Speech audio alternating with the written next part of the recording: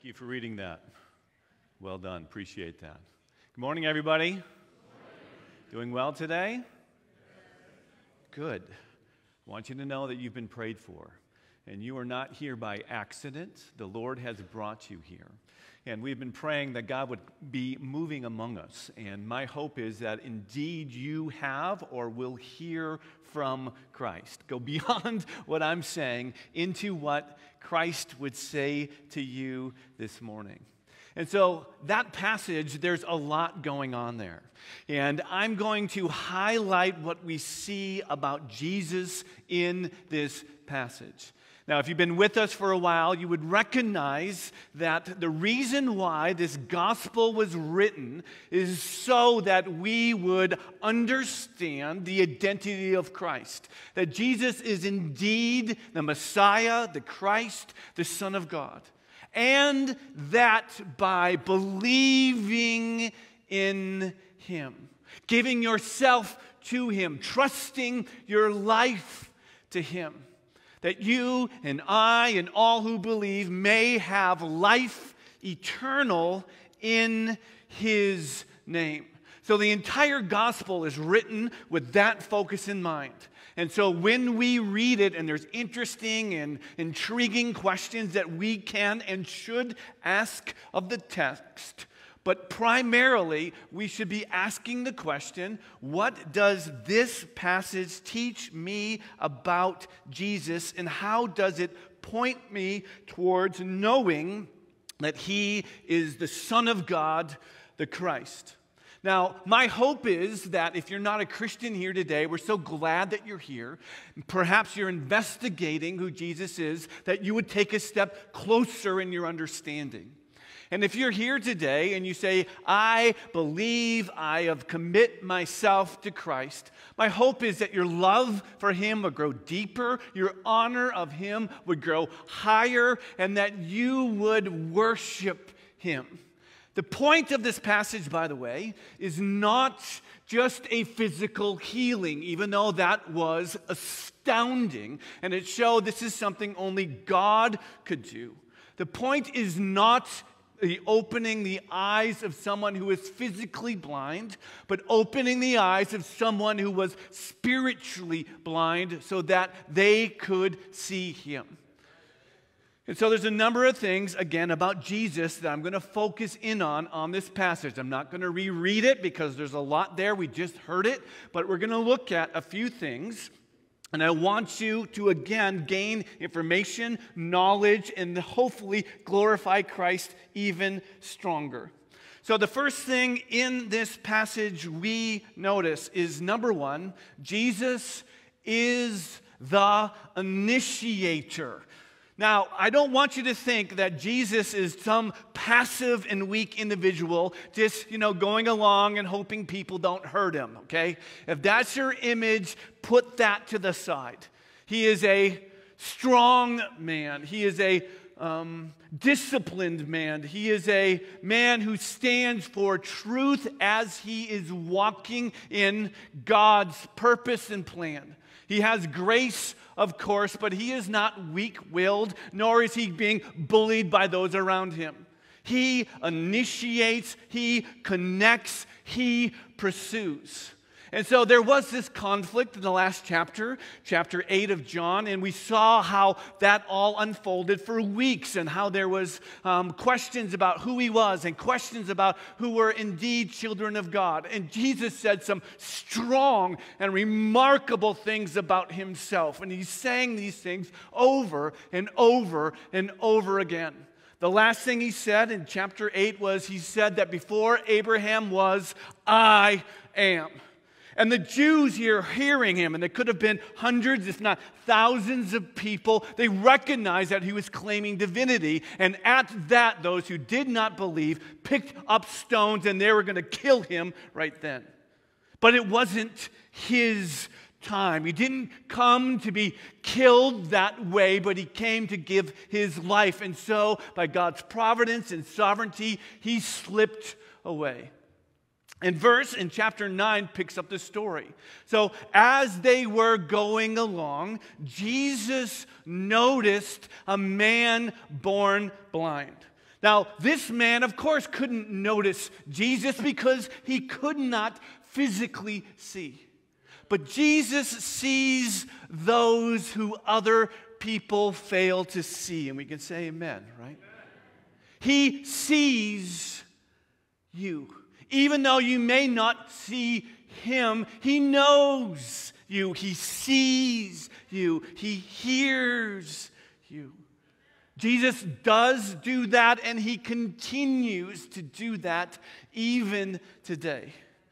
Jesus saw him, so the disciples saw him. Jesus initiated with him. Jesus sent him in this passage. Jesus then came back to him over and over and over and over again in the Gospels. We read Christ calling out and initiating and speaking and claiming and protecting and going to. He indeed is the great shepherd, and we'll read about that next week. But Jesus initiates, connects, goes to people. Let us have that heart and let us acknowledge that about him. He connects, he initiates. This is our Christ. Now, the next thing we see about Jesus is that Jesus is the authority. As you read the Gospels, you will understand that people asked him questions all of the time. And Jesus' response wasn't, well, I don't know the answer, right? He didn't say, let me go check with my concordance and figure that out, right? He didn't say, that's over my pay grade, not once ever, right? He never was fishing around for answers, right? It was said about him that no one speaks like this man. No one teaches like this man. When he speaks as one who has authority, one who knows what he's talking about. And they were captivated by his teaching. In this instance, this was no different. Now, at that time, there was a common thought in their theology that specific sins equaled specific consequences, okay? And so when they saw this man who was now older, who had been born blind, their assumption was, well, obviously, this guy was a sinner, or this would not have happened to him.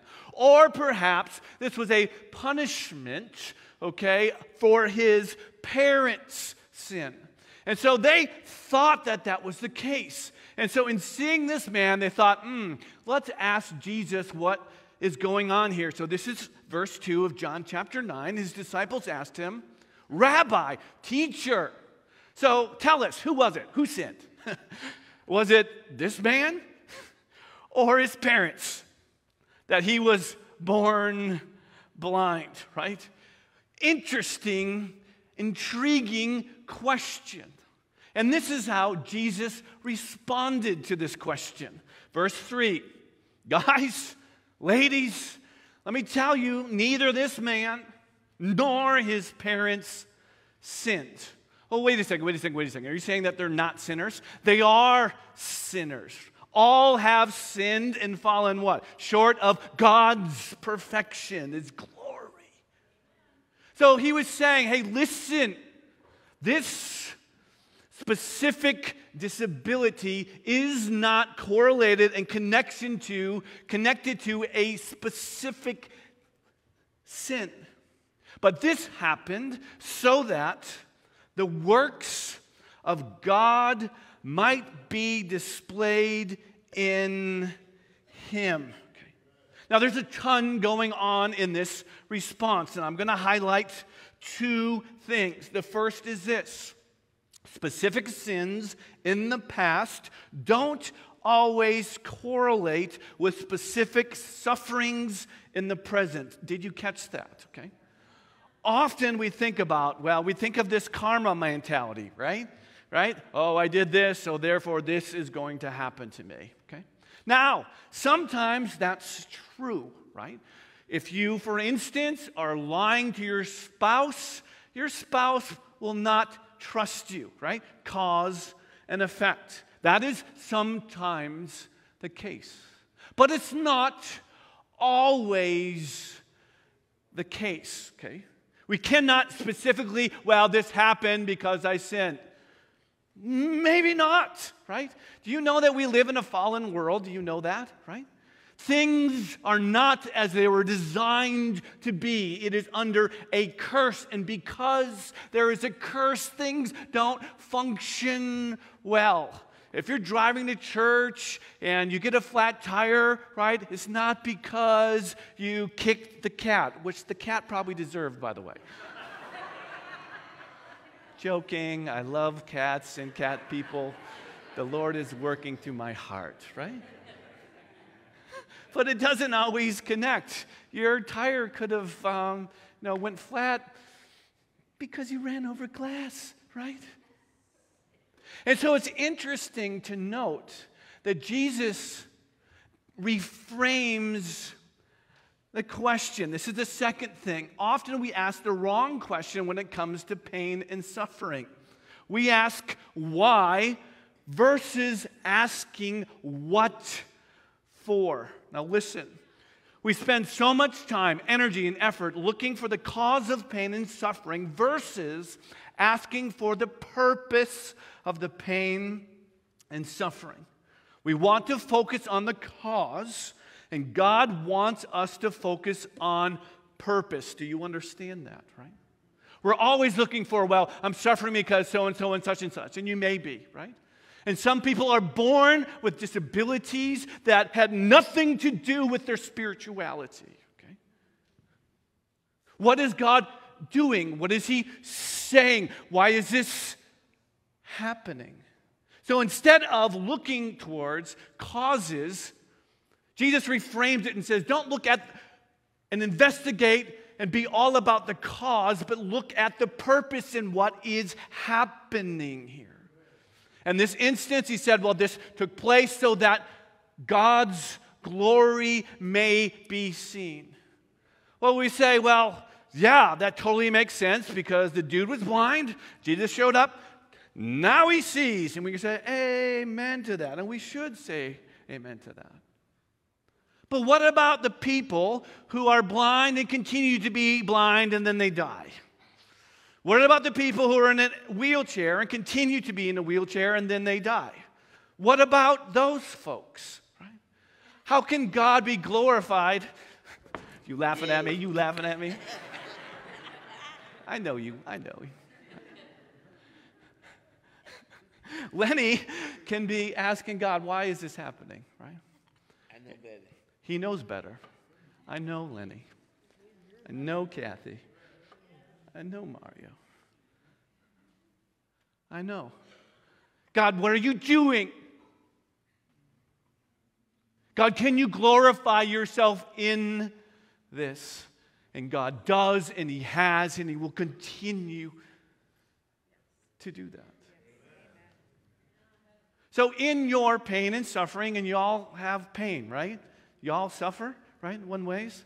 People die, things hurt, right? People don't treat you right sometimes. Instead of bemoaning your circumstances, Christ helps us to see and ask the question, God, what are you doing through this? What is the purpose for this? God, help me to see how this can bring you glory. Do you understand that? Right?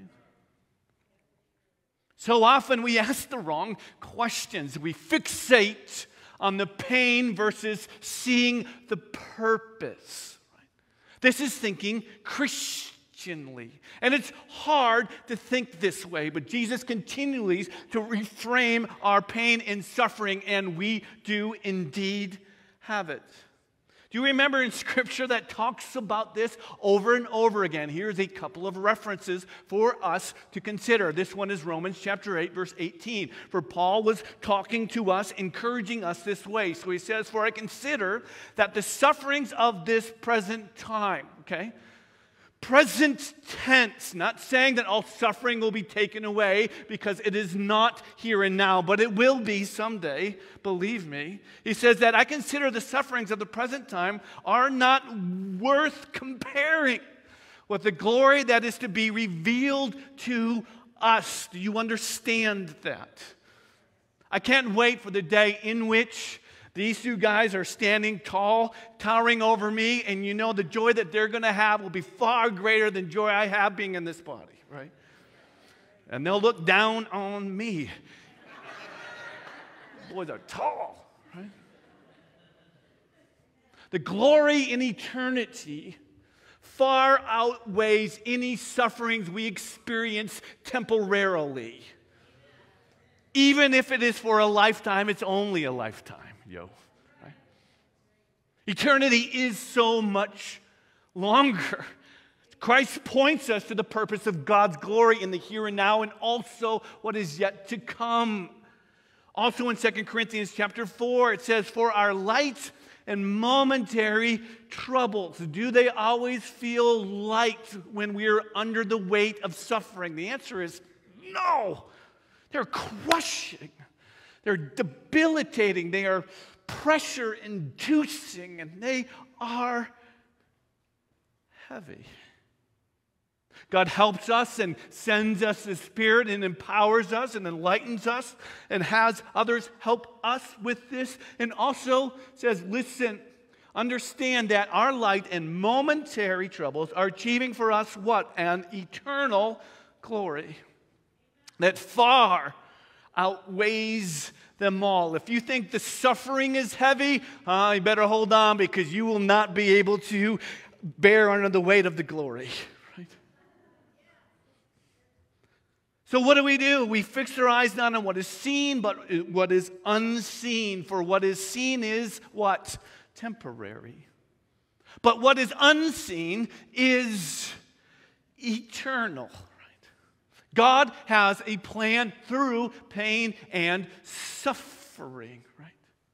And in this, he saw this man. It wasn't because there was any sin specific for this specific problem, but in it, God was going to work his glory. So please be asking God, what is your glory in this difficulty? If you do that, your orientation would change, your heart will change, there will be light that shines into the circumstance, and you will see God's glory. Ask him to show you it. Fix your eyes not on the cause of suffering or the suffering itself, but on the purpose and reward of our troubles. And we could say, amen. Right? So Jesus reframes this for this man, right? Reframes it for his disciples. Said, we're gonna talk to this man. We're going to connect with this man. And by the way, this has happened so that there will be eternal glory. The next thing that Jesus says about himself as we read this passage, John chapter 9, verse 5, that Jesus is the light of the world, right? Now, if you remember, and if you've been with us for a while, you recognize that he already said this. And if you go even to the beginning of the Gospel of John, it talks about he being the light. And this theme of light and life runs through the Gospel of John like a thread in a garment. It is there everywhere. And so Jesus stepping up saying that he is the light was not just the life giver and the recreator as he demonstrates physically, but primarily the one that gives life and light to everything eternally. And so in this guy who was blinded and could not see, he proclaimed that he's the light, and he showed it physically, but it was way beyond the physical sight that he was looking for. It was sight of the heart. Now, there's a lot of people, and most people in our planet, their eyes work just fine. They say they have physical sight, and you'll see as we read, okay, as we heard about, that there's Pharisees who think that they knew the truth, they knew who Jesus was, and they were diametrically opposed to Christ and resisted him, and they were blind as bats spiritually. I wonder, how do you see today? How do you see Christ today? Do you see him as the Son of God? Do you see him as your Savior? Do you see him as the Lord? Do you see him as the authoritative teacher? Do you see him as the sovereign one? Do you see him as the Lord of all creation? How do you see him? We'll see him again as the great shepherd. We'll see him again as the true vine. We'll see him again as the high priest. How do you see? Because he is the light of the world, not a light of the world, right? The only light that brings life to all things, and by the light of Jesus, we can see everything else clearly. But without him, we are blind. We are lost. We stumble around in the darkness, banging into things, hurting ourselves, not knowing the way. He says, come to me, right? Focus on me, because I will give you life, and I will be your light, and I will guide you through life and give you eternal life. This statement of Jesus is significant. I am the light of the world, and next to him there are no others. And so he said this in this context. And so next we see him then healing this man. So again, this is the next thing we see. Jesus is the healer. And it's interesting how this happened in this circumstance. This is John 9, 6 and 7. So after saying these things to his disciples, to those hearing, to this blind man, he spit on the ground. Now, Jesus didn't need to do that, right? We see him healing other ways, right? Spit on the ground and made some mud with the saliva. You know what Jesus was doing right here? Irritating the spiritual authorities, right? Intentionally, right? He healed on the Sabbath, right? He could have healed this guy any other day, right?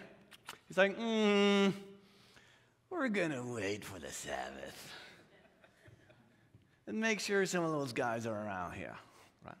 Because they believe, the spiritual leaders, that on the Sabbath you were to do zero work, right? And they got it so specific that they said you could only take a certain amount of steps, and if you took one more, it would be work, right?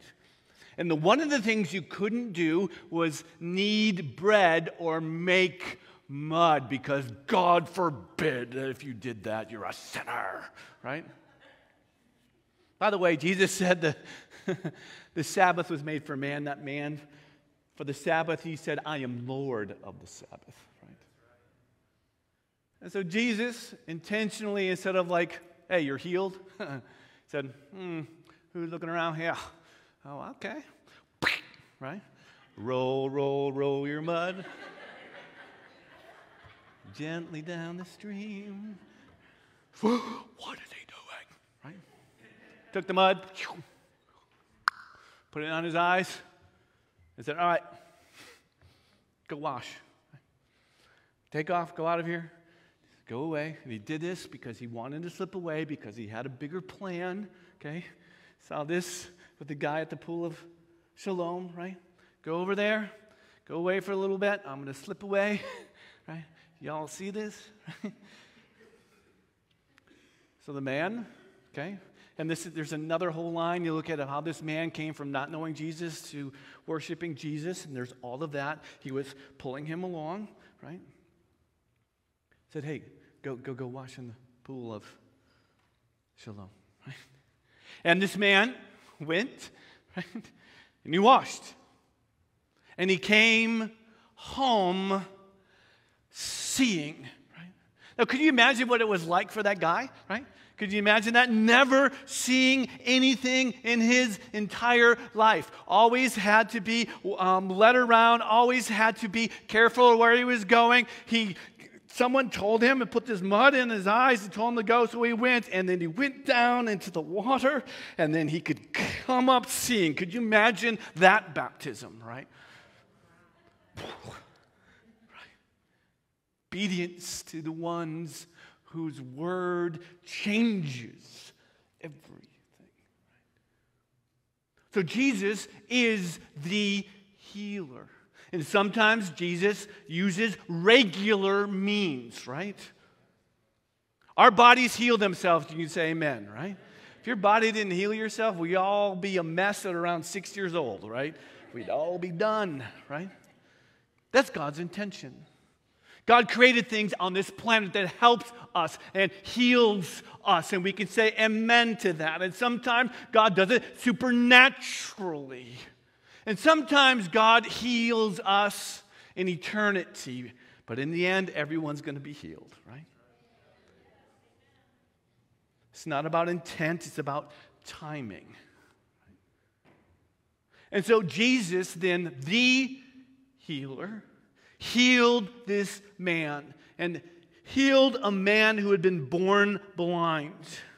This is a big deal. This is another sign of his divinity, that he indeed was the Son of God. Because only God can heal those born blind. According to Isaiah and other places in Scripture where it prophesies, when the Messiah comes, he will open the eyes of the blind. And he meant way more than physical healing, even though physical healing was included.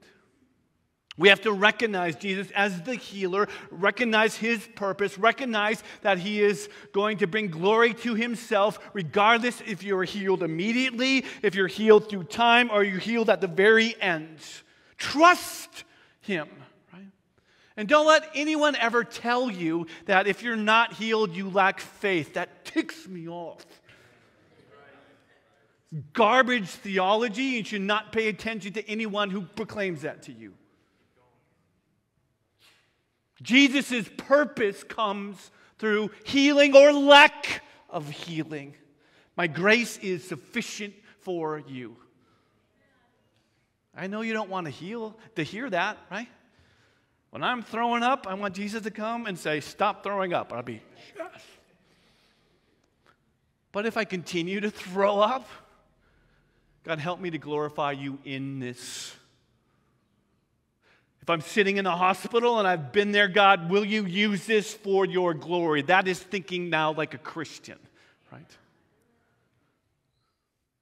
Jesus is the ultimate healer.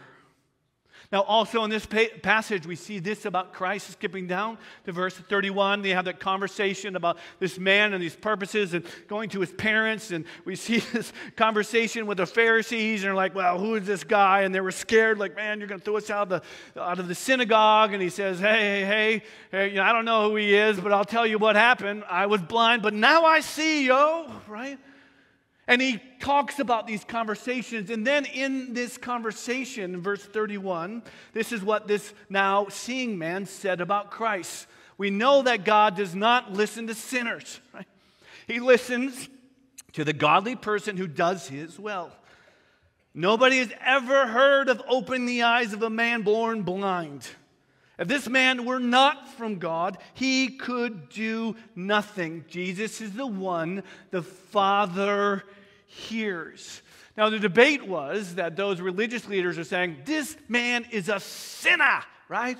He did this on the Sabbath, proves he's a sinner. He's not from God. He's doing this because he's demonically empowered. He's demon-possessed. He's a blasphemer, and we should kill him, right? This is what those opposing Christ were thinking. This man was saying, hold up a second, right? I know I was blind. I know I can see. This was a miracle bona fide, and he could not do this if God, his Father, did not hear him. If he was not righteous, if he was not doing God's will, this would not have happened. So hold the phone, Pharisees. This man the Father hears from this man. He's not only righteous in who he is, never sinning, but he does the things that are right and godly and good, the will of his Father, which he claimed time and time and time and time again. He is indeed the one whom the Father hears. He is the one who is the Messiah, the Christ, the Son of God.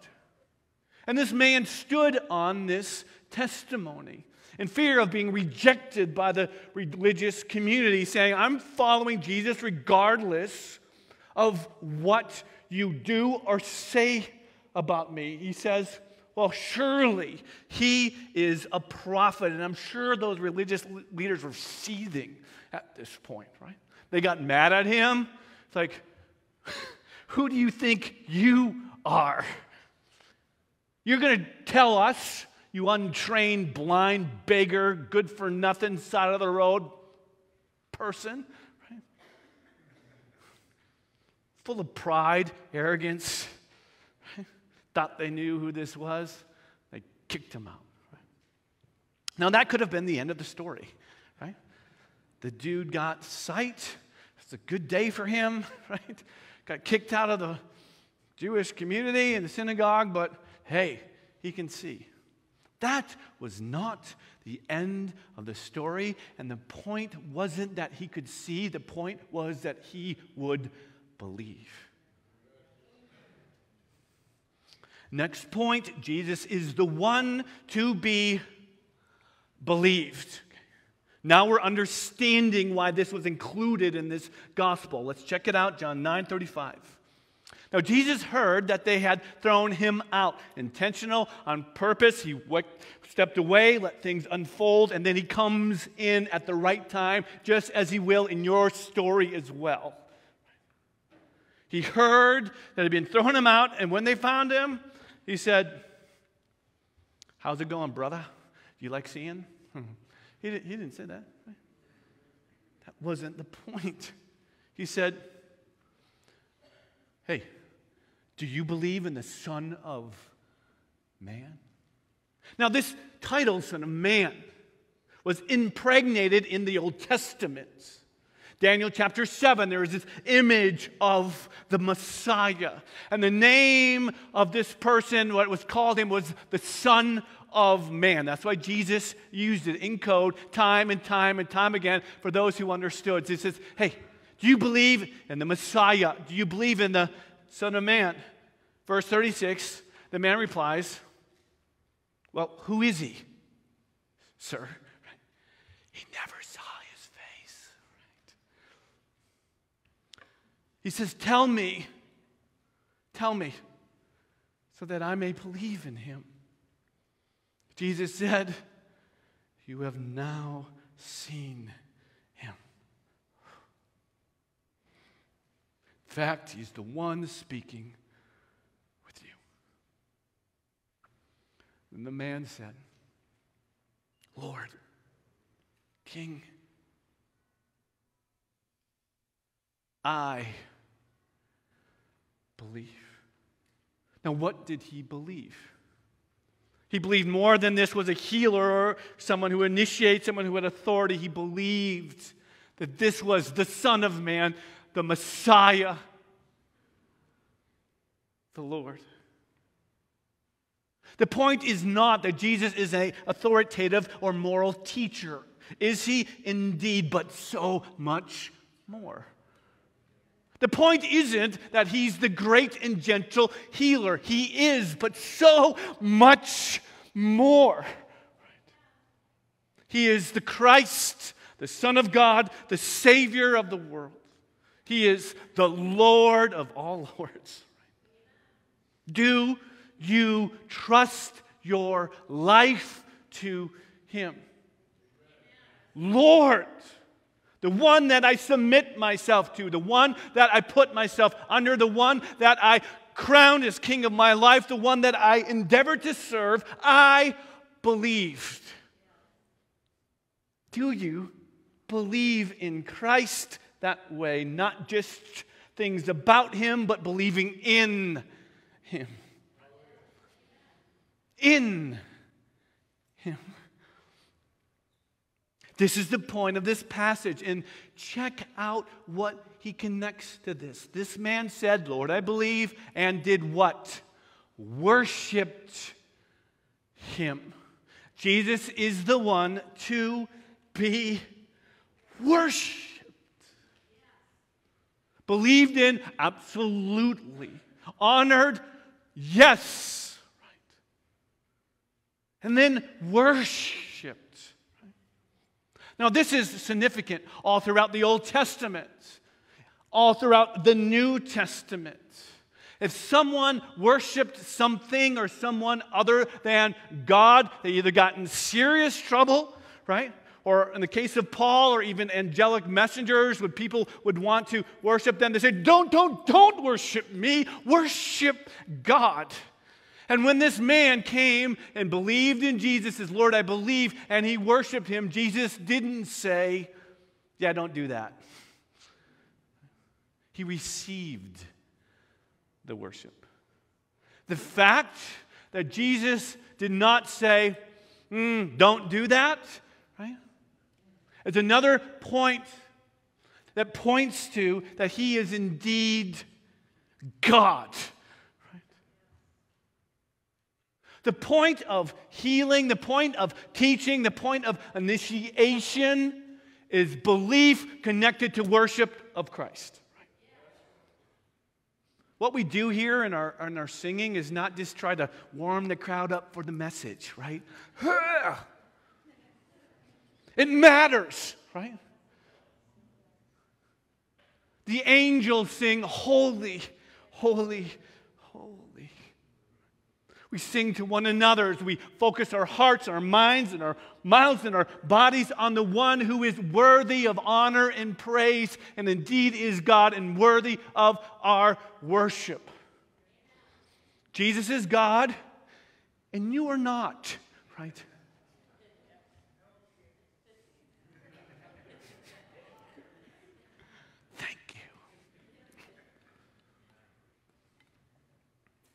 The end result of the Bible and of the Gospels is belief expressed in worship, expressed in love of God and love of your neighbor, right?